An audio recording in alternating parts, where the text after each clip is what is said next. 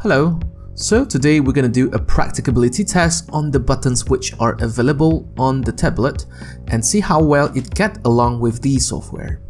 So first one, Adobe Photoshop, second, Adobe Illustrator, third, Adobe Premiere Pro, fourth, Adobe After Effects, and the last one, 3ds Max. Let's strap on the glove and get started. So firstly, you need to click on the first button on the tablet to bring out the pen tablet settings, and here you can see that we have two buttons that we can customize, and I changed it to middle click and right click, and clicking on the tablet will shows you the pen pressure sensitivity, and that is the active area that you can choose, and also choosing which monitor you want to show. So next we can click on the express key settings. So there's K1 to K8. And you can see that these are all the presets. Alternate spacebar. Let's move aside for a bit. Okay, sorry, just bring it back.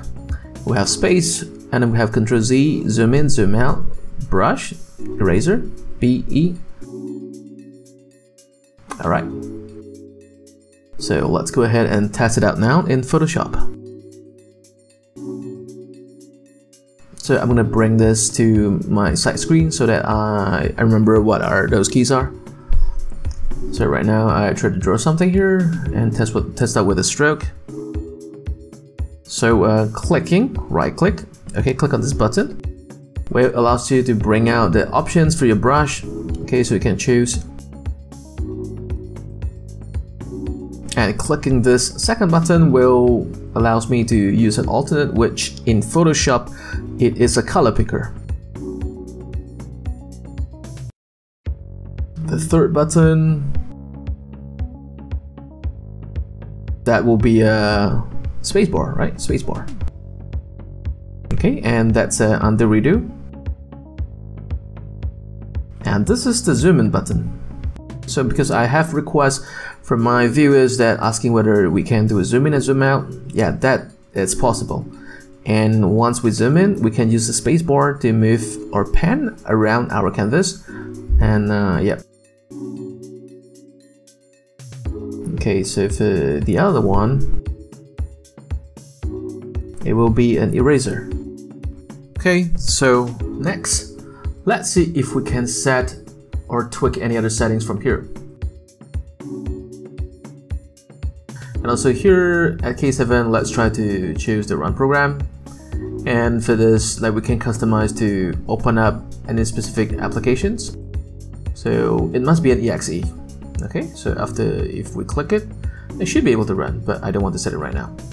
And next we have the function key. So you can customize for the left click, right click, middle click, scroll up, scroll down, double click, shortcuts, control, alt, shift, I don't have to mention everything. And how about we try to use it as a spacebar? Okay. Now let's see if it works.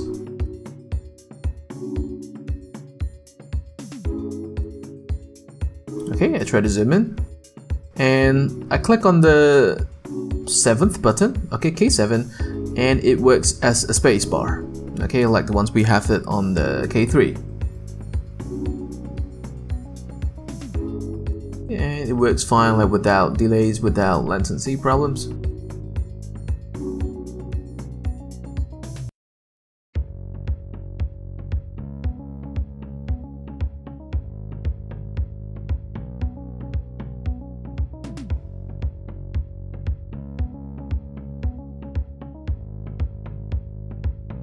So next, I would like to show you one more special function key.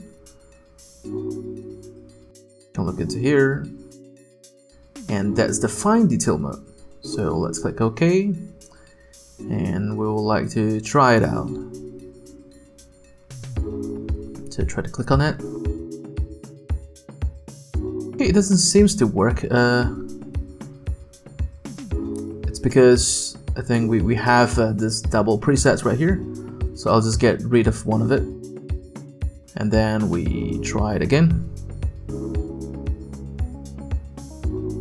So once I click on it, so certainly it has this highlights, and then it kind of compress the whole surface of that tablet into this small size, so that whenever you have big movements on your tablet, it's going to apply to small areas on your canvas. Okay, so which allows you to draw things in a more precise way, in a more detailed way. So that is good for artists. To exit, just click on the back button back again. Then I'll be back to normal mode. Next, let's test in Adobe Illustrator. And let me choose some tools. Okay, the marquee tool. We're gonna drag a few rectangular. And also we're gonna choose the pen tool and try to trace or draw a line. So you can see that zoom in function works exactly the same like Photoshop. Okay, so it's like a mouse, like how you drew it. Click and drag to create a curve. And let's zoom out, zoom in, and do some curves and add it there.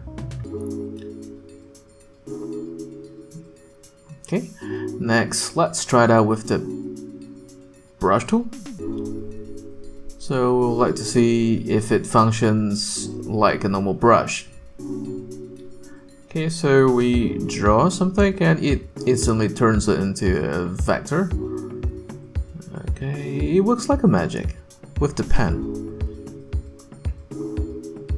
So if imagine that you draw it with a mouse, it's gonna be difficult.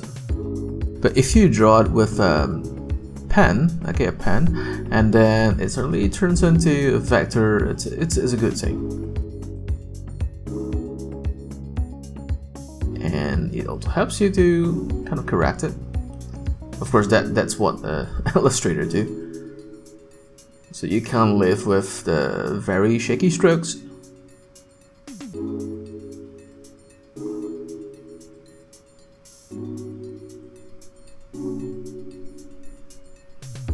Alright, pretty smooth. So yep, I'll say it works really good with Illustrator, with the pen.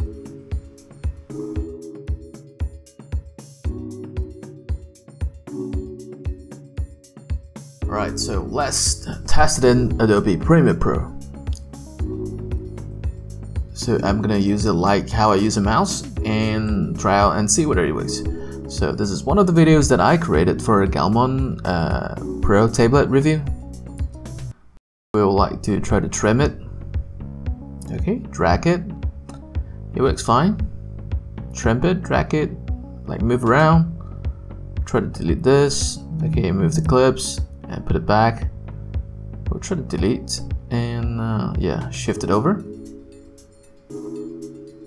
And we'll try to drag a new clip and create a new timeline for it.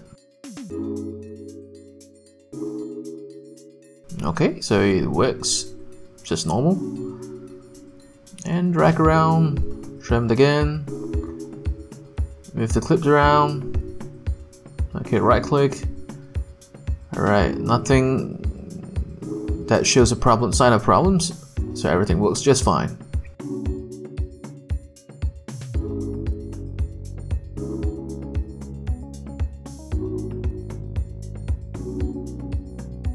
Okay, scrolling around the tabs on the project window works fine as well. So keep dragging on new clips to put it here.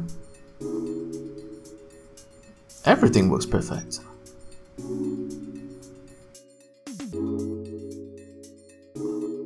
Okay, so next we would like to test out the masking tool in Premiere Pro. So this is one of the features that it's being requested by my viewer. So I'm going to use the pen tool and we're going to start to trace this hand. And it works like how you traced it using a mouse. Okay, I accidentally click on the rotate, so I rotated the whole mask. So I'm just gonna try to use my pen to move it back. Okay, fit it nicely. And I think it works fine. Okay, it works good.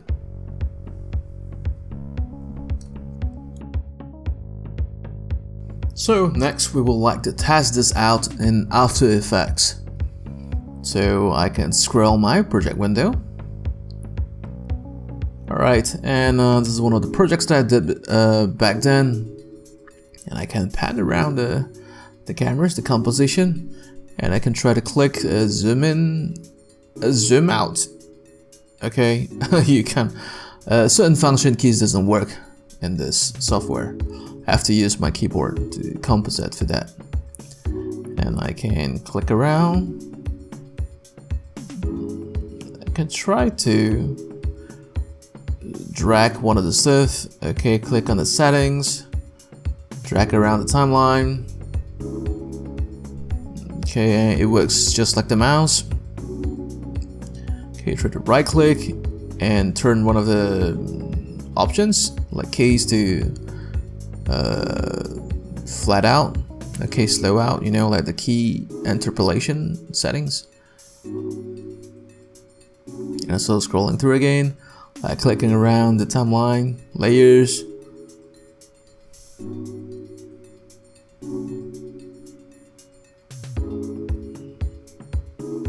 Okay, I think it works like how I did it using a mouse. Okay, which sometimes if you feel your hands are kind of tired, you can use this as a mouse replacement. But just one thing bad is, like, whenever I try to search my stuff, it always pops up with small windows, which requires to write on it. Okay, so I have to use my keyboard to type out the effects I want. Try to use with the curve adjustment. So I think it was great.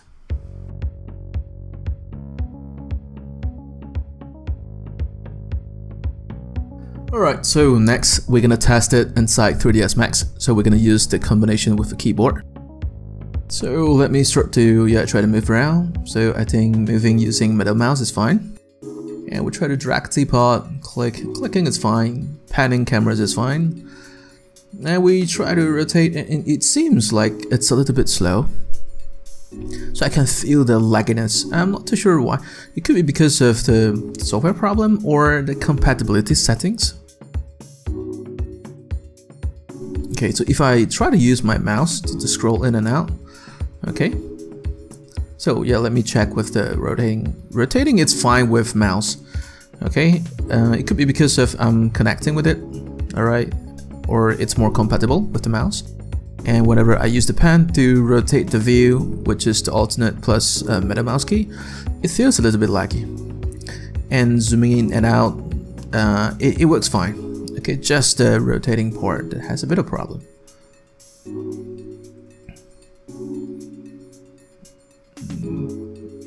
Somehow it got stuck. So I feel that whenever I was clicking a little bit too fast, certain things got stuck somehow with 3ds Max. Not as fluent as using a mouse. So after the test with few different software for compatibility issues with buttons on the pen and express function keys. Conclusion, the good things. So all the buttons come with the presets that is working, or more favor, I would say, to Adobe Photoshop. And all the buttons are customizable with the shortcut key that you want to use with Adobe Illustrator. And it works well, okay, or normal like a mouse, or you can do your daily routine in Premiere and After Effects. Alright, so for the bad things, the default zoom key doesn't really work with After Effects. And when clicking the buttons too quick and too often, as in like 2 to 3 clicks per second, it slows and it won't be able to catch up with the speed. And for 3ds Max, there are rotating problems, so I would say it's a latency problems. I can't rotate well with the viewport. And lastly, try not to have multiple profile setups for the different software. Sometimes it just stuck and then it gives you problems. It doesn't detect properly. Best to work with it's Photoshop, ZBrush, Illustrator. And not working so well with 3ds Max and After Effects, and Premiere Pro was okay. Hope this video helps and gives you more info before choosing the most suitable tablet for you. if you like this video, please click the thumbs up button and subscribe to my channel, and if you wish to see more of these videos. Thanks, and I will see you next time. Bye bye.